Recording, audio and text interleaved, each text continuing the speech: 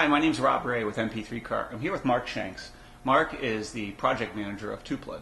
We'll talk more about that in a little bit, but to kick this off, we're going to do a two-part series of videos. And the first one, we're going to talk about what is OLED and why it's important, why you should know about it.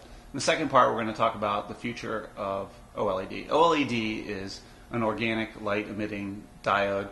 This isn't something you're going to find in the Whole Foods or your organic supermarket. It's kind of the next generation of LCD technology. So tell us a little bit about the history of OLED, maybe.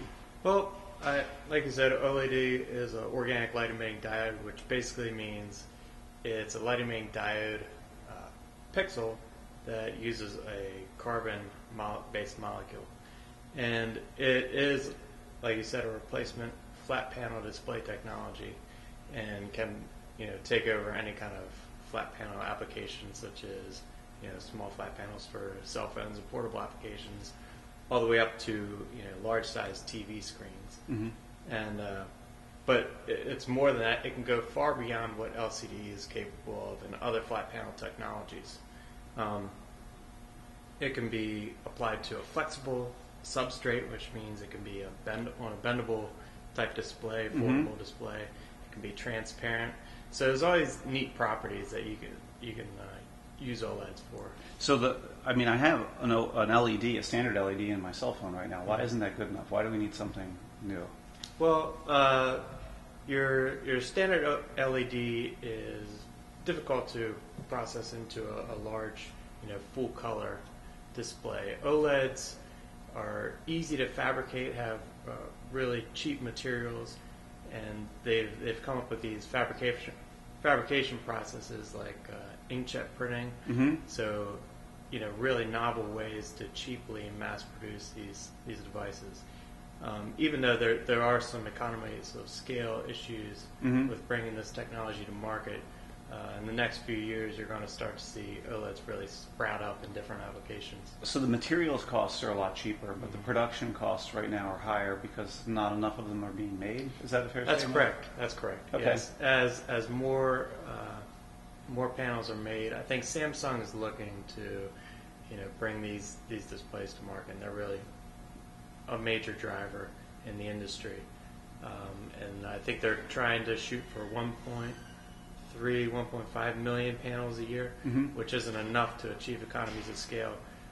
3 million panels is what they need to achieve economies of scale. Right. There's been some buzz about OLEDs being used in the iPhone and things like that. Exactly. Those types of products would help fix that problem. Absolutely. We were talking a little bit about off camera about a technology that Sony's implemented in some of their current displays that are shipping now, which is why don't you talk a little bit about that? Well, I believe Sony applied it to one of their applications. I believe it's called the XEL. It's an 11-inch OLED display, and this technology I'm referring to is a technology used to improve lifetime of an OLED pixel. Everybody knows about the lifespan challenges for individual OLED pixels. And it really relates to the different colors of the OLED pixels.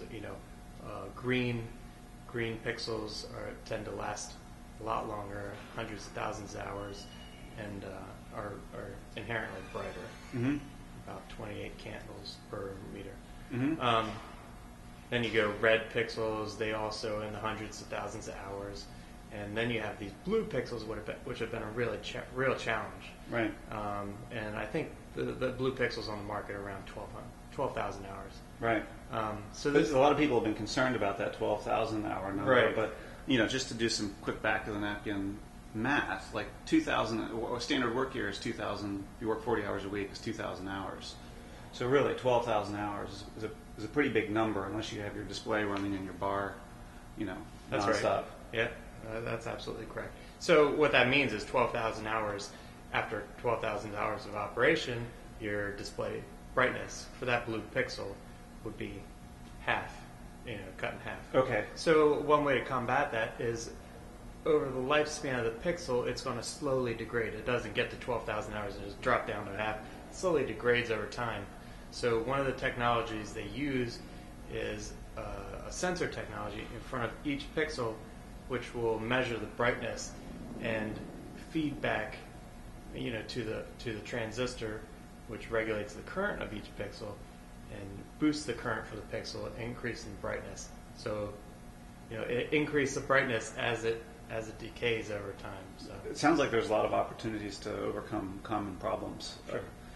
One of the other things that people have said on our forums, their gut reaction is like, hey, this isn't an organic compound. Like, I think of organic things as just not being solid, not being stable. So because it's organic, does that mean that it's not going to hold up to heat or cold or shock or vibration? OLEDs in general have a larger operating temperature, environmental operating temperature than LCDs.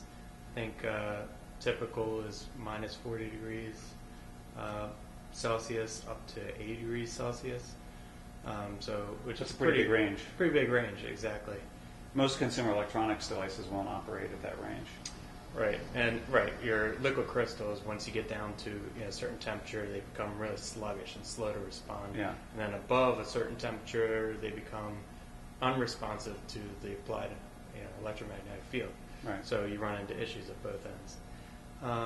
Another aspect you mentioned about kind of ruggedness of the display, and OLEDs are a solid state technology, so they're not as susceptible to compression and when you touch an LCD and it makes all those fancy colors. It's because there's actually a liquid crystal in there that's susceptible to changes in pressure. Mm-hmm. So that's going to distort the display and create errors, so to speak. You don't run into that with OLEDs because it is a solid state technology. Mm-hmm. But one of the challenges is that because they are organic materials, they're susceptible to moisture and oxygen.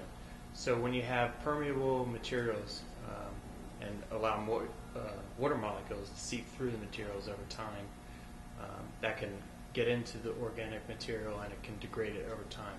So there's a big push in the research community to come up with encapsulation technologies which really close off those moisture and oxygen molecules.